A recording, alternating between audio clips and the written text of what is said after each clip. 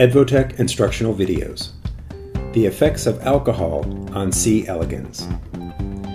For this experiment, you will need NGM plate containing C. elegans, S buffer, transfer pipette, 15 ml conical tube and microcentrifuge tubes, 10% ethanol solution, distilled or deionized water, cell counting chamber and microscope.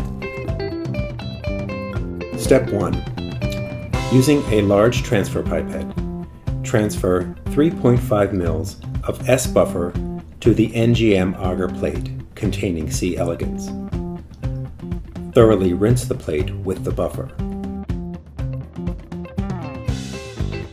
Transfer the worms to a 15 ml centrifuge tube.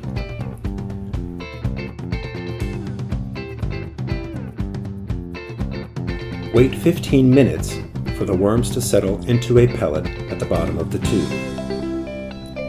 Step 2. While the worms are settling, prepare the alcohol solutions as outlined in the protocol. Step 3.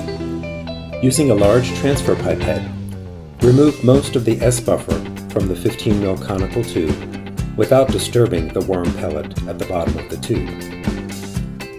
About 200 microliters of the worm buffer mixture should remain in the tube. Step 4. Using a transfer pipette, gently resuspend the worms in the remaining S buffer. Transfer 1 drop of the worm suspension into each of the prepared alcohol solutions. Step 5. Transfer 1 drop of the C. elegans alcohol suspension to the opening of one of the cells of a cell counting chamber. Allow the worms to move into the chamber by capillary action. Step 6. Observe movement of the worms under the microscope. Count the number of thrashes that occur in 30 seconds.